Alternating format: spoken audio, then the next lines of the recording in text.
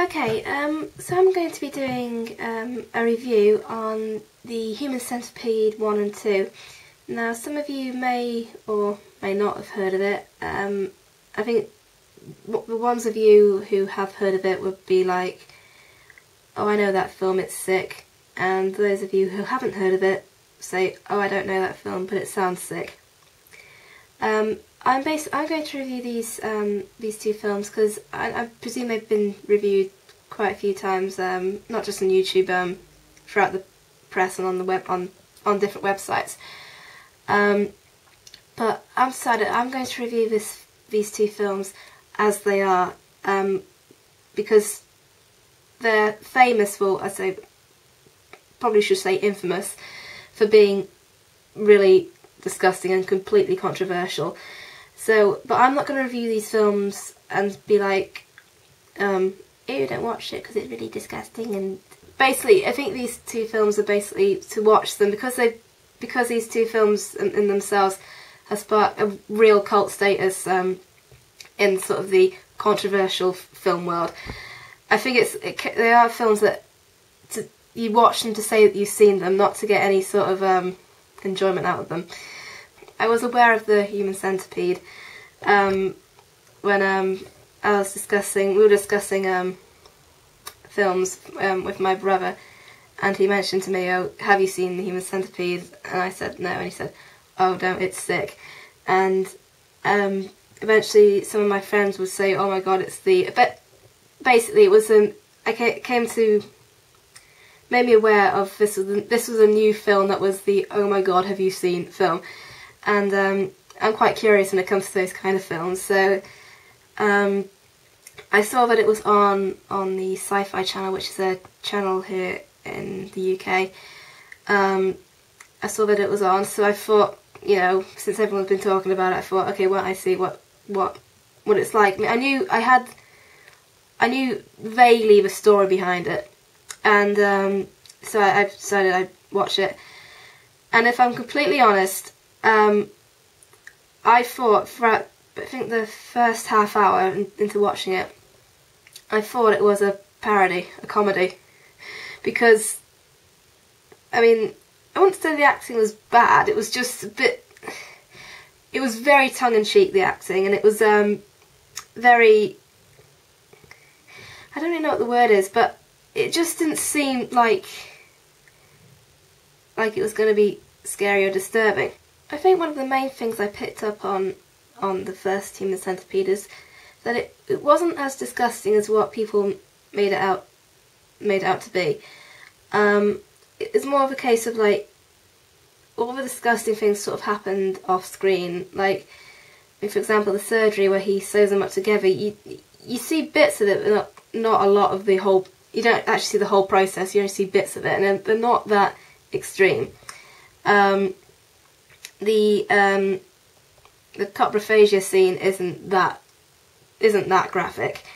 Yeah, so the first one's more, I think, more psychologically disturbing because it has to. I think it relies on the audience's imagination to come up with, you know, the pain that they're in and what the hell they're actually going through. The acting, I think the acting kind of let me down a little bit. I think if you want something to be believable, obviously you have to give believable acting, and I think in a film like that,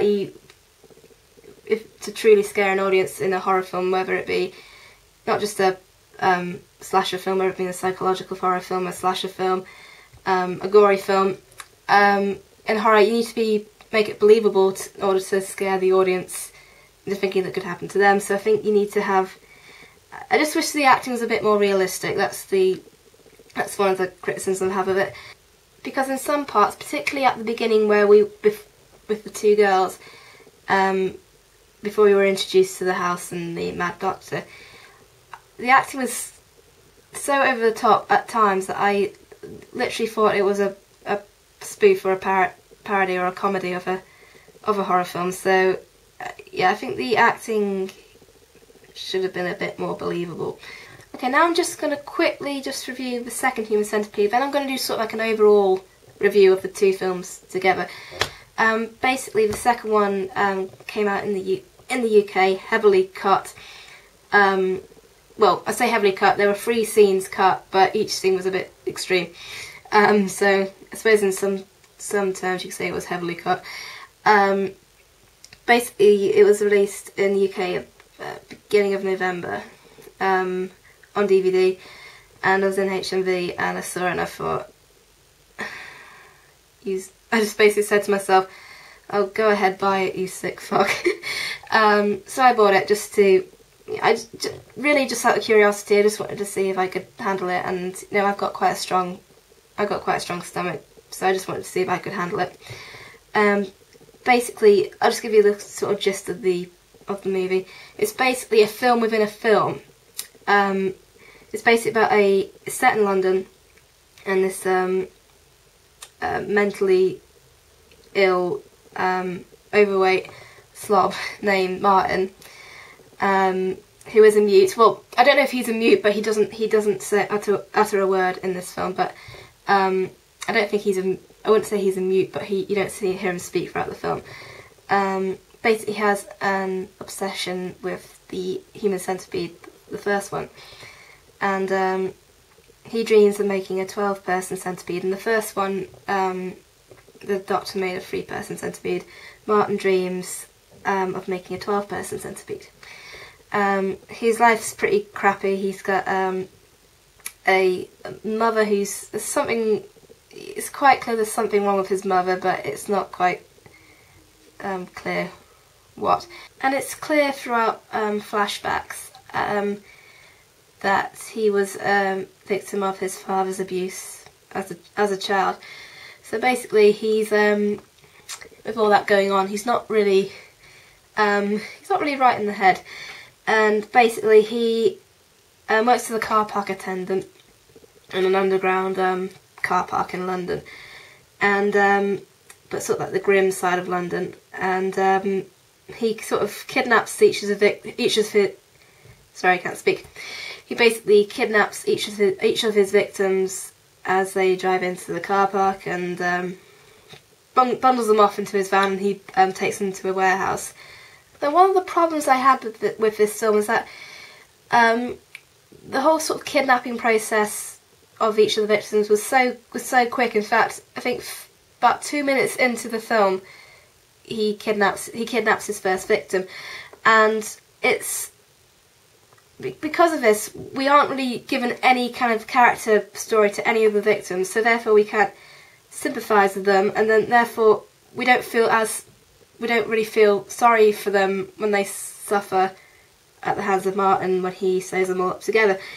I mean, there's one who's a woman who's pregnant, and there's a woman who's got a young baby. So there is a kind of like, you do kind of feel for like a mother and a pregnant lady. But in terms of like sort of feeling for them, it's quite hard to, because we don't really know much about the victims anyway. And also with the second one, I think with both films, but mostly the second one, because I think the first one had a more solid plot to it. So while you were still sort of trying to handle the gross factor, you still have some sort of plot to follow. The second one, it does have a plot of some sort, but it's just basically a whole build up to the last third of the film. Where he, makes his creation and he tortures it, and so I think it's more of like a build up to because just basically all it is, he just kidnaps people and pecks them to a warehouse and then creates his human centipede. So I think the second one is really more to watch it just to see if you can handle it, really. Now, just to review the whole sort of human centipede sort of franchise. Are they good films? Well, if you think about it, if a horror film scares you, it's considered a good film. If a comedy film makes you laugh, it's considered a good film. If a thriller, keeps you excited and on the edge of your seat, it's a good film. If a disgusting and controversial film disgusts and offends you, then is it a good film? Well, seeing as both these films do that, it's kind of, if a film does what it's meant to do, then is it a good film? I mean, by saying a film is disgusting, when it's meant to be disgusting, it is kind of hard to say whether it is a good film or not. I mean, I didn't enjoy both the films. I don't think anyone could really enjoy the films. But they did gross me out, and they were supposed to, so basically all I'm going to say about these films is that they are what they are. Now, one of my sort of theories behind the Human Centipede, the Human Centipede film franchise as a whole, is that maybe, I mean, I'm probably completely wrong about this, but maybe Tom Six, who is the brains behind the Human Centipede films, maybe he kind of intended them to be a parody. Not, I don't mean the actual films themselves, but maybe the entire idea of the Human Centipede to be a parody of horror films that are mainstream nowadays. Because I think, and not just mainstream films, I mean even the low-budget horror films that we have nowadays, not just nowadays, the ones we had, like, I mean, horror movies have been going since the 50s and 60s, or even before that. Actually, maybe the acting in the films, in the Human Centipede films, was like the fact that it was over the top and a bit too tongue-in-cheek was maybe a parody. It was deliberately done as a parody of tongue-in-cheek acting done in you know, proper horror films, which I'm sure we're all aware of. So maybe I'm wrong, but you know, I think maybe it's just a parody of, because the film is so the film's plot and idea is so ridiculous and so pointless that you know, it's kind of like, maybe it's just a parody of like kind of like the different kind of stupid ideas that horror films have nowadays, particularly the B horror films and the over the top acting. I'm probably completely wrong, but yeah, it's not really much to say really about the Human Centipede. It's more of a thing like,